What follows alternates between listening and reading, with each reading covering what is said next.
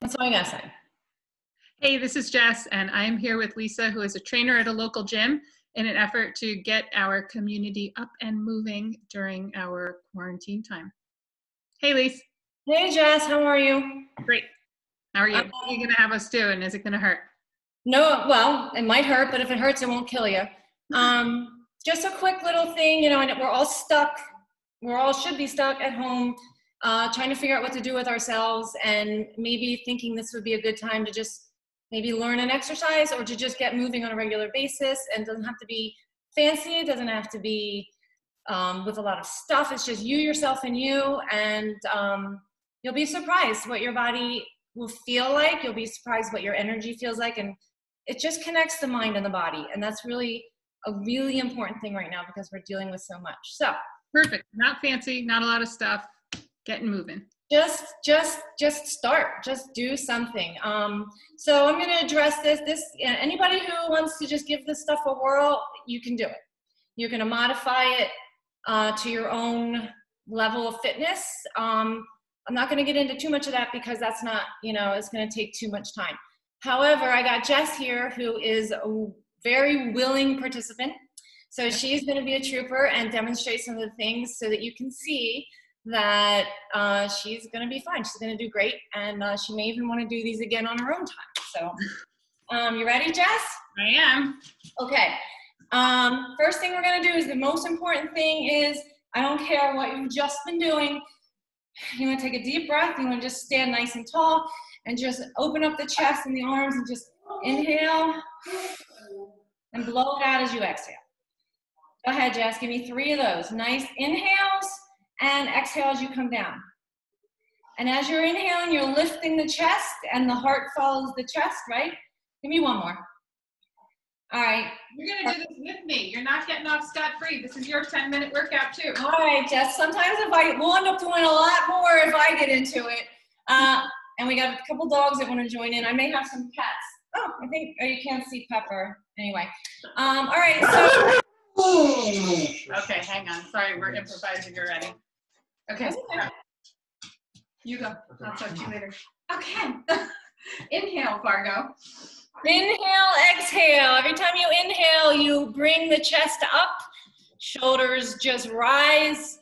You're just getting a little bit of oxygen to the muscles, which is always the most important thing when you're starting to exercise, is just bring oxygen to your large muscle groups.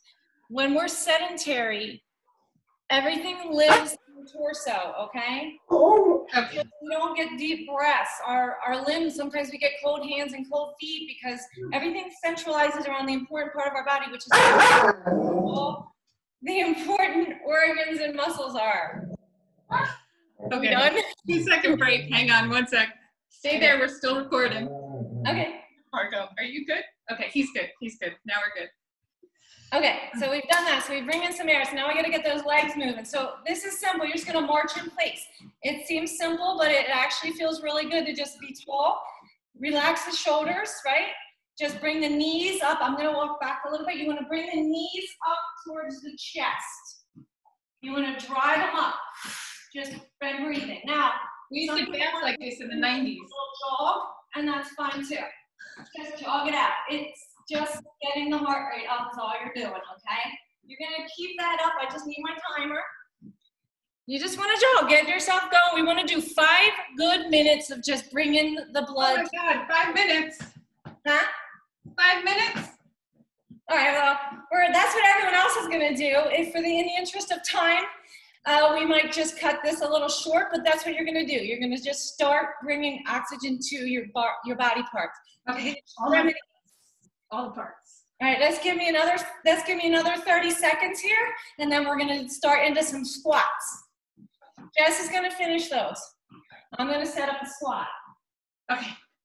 I'll tell you what, I got a timer, you can't cheat. You got 25 seconds, and then you're gonna slow it down, and you're gonna grab a chair. I don't care, it's a chair. You just wanna make sure that your hips, you have something to sit on, all right? So I'm going to show you my lateral view, okay? Hands can be here, hands can be here, or hands can be here. Just keep your chest up. Everybody sit in your chair. Nice and tall, chest is lifted, shoulders are dropped. You're just gonna hinges at the waist. Hinge into your heels, you're gonna stand up and squeeze your booty. Bring your hips underneath you, and then push them back and sit back down. Squeeze and drop. Squeeze and drop. Keep it going, Jess. I'm gonna watch you. There you go. That's it. You wanna just, your feet are hip to shoulder width apart, toes are a little bit turned out, and your chest stays tall, because you don't wanna come down like this. You wanna keep your chest tall and dig into your heels. Everything's in your heels, no toes. Okay, how's this looking? Looking good, Jess. And up. Perfect. How do you feel already? You feel the blood kind of moving a little bit in the oxygen? I feel out of breath and my butt is burning from squeezing. This is your booty workout. Just squeeze that booty. It is the largest, most powerful muscle in your body. Use it. It gets so deactivated for everybody. Squats are a beautiful, beautiful exercise. Do them. You got 5 seconds, Jess. Good. You want to feel the glutes squeeze as you come through and reach back and drop. And shake it off. I'm not feeling them. Ooh, good. Shake it off, Jess. That means wrap it up on the squat. We're going to change it up. Okay. Okay, you're going to just step back. All I want you to do is we're going to do a lateral movement with your hands. If you have something to hold, go for it. If not, then don't. Then just keep your hands up. Always chest up, shoulders down. You're going to step to the side. Can you see me? Just step to the side. Just step, drop into your heel. Keep this leg long. Bring it back. Drop into the heel. Bring it back. Drop into the heel. Bring it back. Okay, that's it. You're keeping that opposite leg. You're going to feel a little stretch in the groin. Pushing back into the hip, into the booty. Keeping the knee over top of the ankle, always. Squats should not stress your knees at all. Ooh, these really hurt right here. Yeah. So chest and extend. Try to keep that other leg a little straight and the toes are forward. Not going to obsess over these, but these are little things that are going to protect your joints. 3 more. 3. And I guess the benefit is, if you haven't been moving before, is to just get out of your chair, and whether you're doing it right or wrong, you're doing something. So that's great. Good. We're going to switch sides now. I'm just jogging to stay moving. If you like to stay moving, if you need a rest, you always take a rest. Pay attention to your body. Otherwise, we're going to go to my right, wherever you're going. Sink into the booty. Chest up. Sink into the booty. My booty, my chest is up. Good. That's the most important thing, is that your toe stays this direction, forward facing. The hips go back into the heel, and you push off, and you keep your chest tall. That way you engage your core. You'd be surprised, a squat, this is a side squat. That's what it is. So I'm gonna keep it really does get your heart pumping. Yeah. It feels and I don't even need any weights or anything like that. Well, you don't need them. If you want them, just go light if you've never done it before. I always say start with body weight. Your body's enough to get you started. 3 more. 3, 2, and 1. Okay? Bring your heart rate down if it's up to, if you're breathy but can talk, you're fine. We're gonna get into push-ups. Yes, I said push-ups. Yes, I did. You got this, Jess. Push-ups are easy because you're gonna do them to the level that you're able. Because the most important thing about a push-up is how you do them in proper form, okay? So if this modification is challenging, you're gonna start with a plank. Good, Jess, get down. So let me see. Turn to the side so I can see your lateral view. Or my lateral will. Okay, good. So this is something everyone can do. So Jess, I want to see what this, pull the hips, they line up with the shoulders. The belly is pushed into the spine. So you feel your booty tuck a little. And let's see what you got. Bend the elbows, bring the chest down. I don't care how low you go. Just push and push back. Push those hips up. Push the hips up. Hips are low. There it is. That's your plank. Push. There you go. So what I would do for you, Jess, I need the modified version. I'm going to give you a modification. That's not easy. That's the hardest thing ever. It's your whole body. You can use a wall and walk your feet back. But see, you don't want to see this. You want to see this. And you want to bend the elbows, bring the chest in, push back. Okay? Oops. Use a wall. Okay. You can use, I don't know if you can see me. I don't have a wall that, I can go use the chair. That thing moves, doesn't it? See, these are little details, Jess. These are things that I didn't know how to. Good. Okay, just bend the elbows, bring the chest in, push it back. Don't drop keep your shoulders down. So bring your hands a little lower, actually.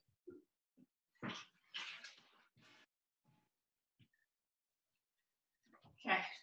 Okay, just all you want to do is you don't want the hips to sag forward. You don't want to feel tension in your low back. Don't worry about hitting the wall. You can if you want, but just keep your head forward. Don't tip it back. Drop your forehead. You would rather your forehead hit than your chin. Okay? So find your neutral gaze. We're going to move on past that one. And oh, I could do it at the desk. There we go. I was trying to say it. Yep. Sorry. Keep your shoulders down. Let the chest come in between your elbows and get straight. Blow it out. Okay. You never want to feel your back sagging. So I always tell people, start with sets of 10, do 10. If you can do more, do 10 to 20, and do them all day long. Okay. That's okay? it. That. Stretch out those shoulders. That's intense for some people. That feels like a lot. I got 2 more exercises. Are we good for time? Yep. 2 more. All right. Can you get on the floor, Jess? Okay. Can you see the floor? I can see the floor. See my floor? My floor. Okay, on the floor. Okay, can you see me? I can. Okay, you're gonna lie flat. You're gonna keep your knees up. Okay, this might be the most comfortable thing you do. This is, take a deep breath, blow the air out so you feel your belly push into the floor. You're gonna squeeze your glutes, push the heels down and lift your hips up and squeeze your booty. Okay, hold it for like a quick second. I hate these. Huh? No, I don't like these. Okay, but in order, remember, flatten out the back, squeeze the booty so it tilts the pelvic up, well, it's really a posterior tilt, and push through the heels and lift your hips and squeeze. You'll feel it in your hammies, your glutes. And it's called a hip bridge. This is very basic, but one of the best exercises. I have everybody do this in some form. Lift and squeeze. You feel that in your booty? Cooper, come here. Come here. How you doing? Oh, I can see dogs. Okay, what's the last activity? Okay, so final one is in that same position. Elbows up. Knees up. This is called tabletop. Okay? We're back on the floor again? Yeah, you're going to do a dead bug. Okay. These are called dead bugs. You're going to love these. You're going to push the stomach down and you're going to flatten out. So push the belly into the spine. You're going to keep the knees over the hips. Elbows are up in front. Find your focal point of the ceiling and you're just going to extend one side.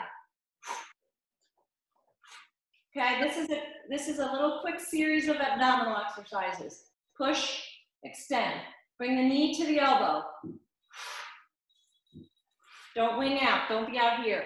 You want to reach the elbow for the knee and the knee for the elbow. The other side stays static. Okay, you feel that a little bit? Yes, ma'am. No twisting. No twisting. Tuck your elbows in, tuck them in. And reach. Yeah, there it is. 3 more and then switch side. Now you can see, Jeff, the hardest thing to do is static on the other side. Now you're going to switch sides. So do 10 and 10, okay? That's your number. That's your basic starting number with everything is always 10. Do 20 or 7. Is that if you can't keep up, then you just take a break. Or do more. These are the exercises. You take them to the level that feels good. But these are all great for hip mobility, which is really important. Okay, other side, you would do the same. Push, ah, don't do what I just did.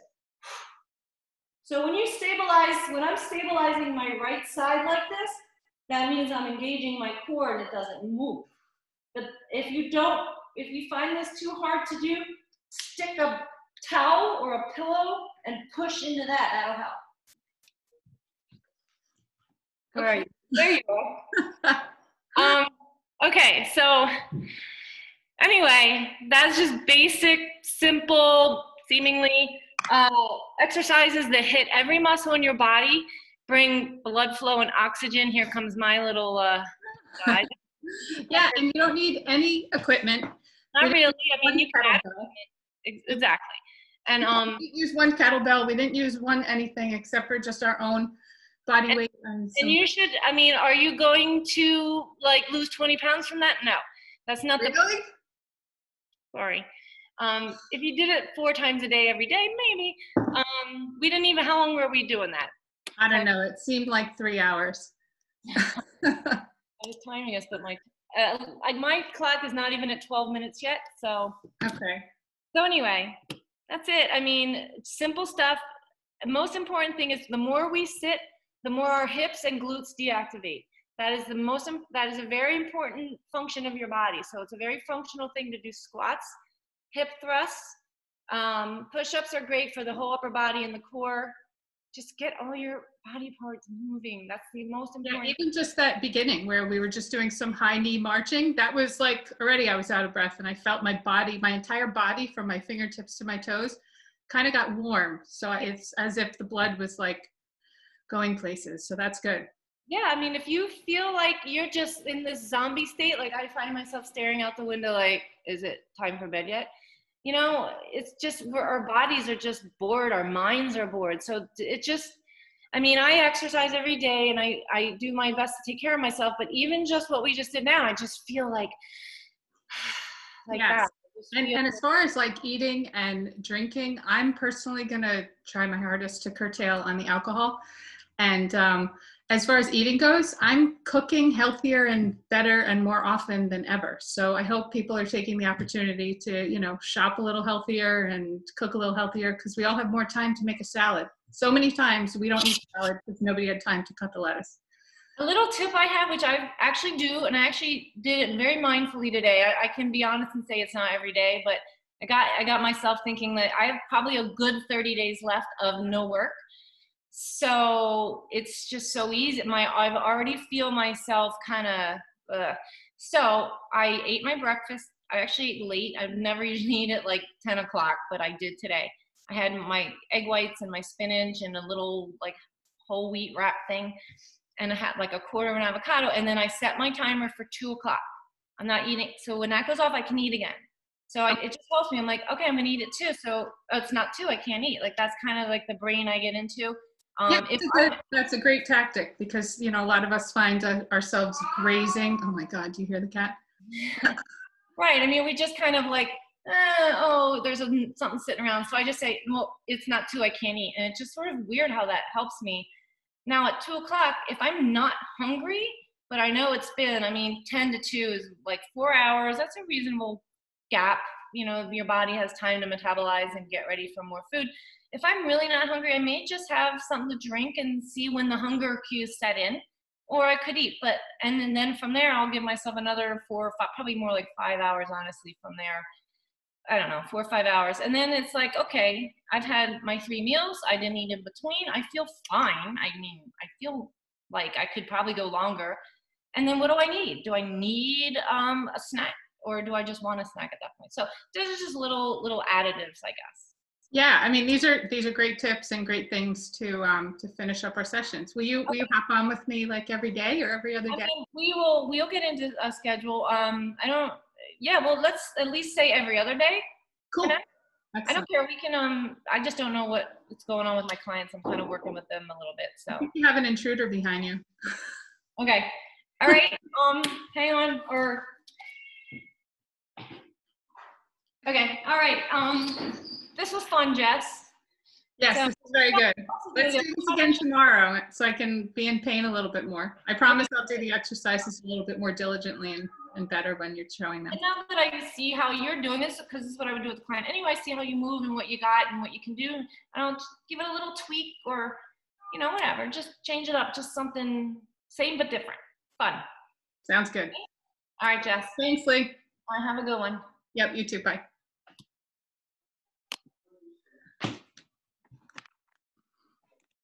Are we still on? I'm trying to figure out how to end the meeting. Here we are. Okay, we'll do it again. Bye.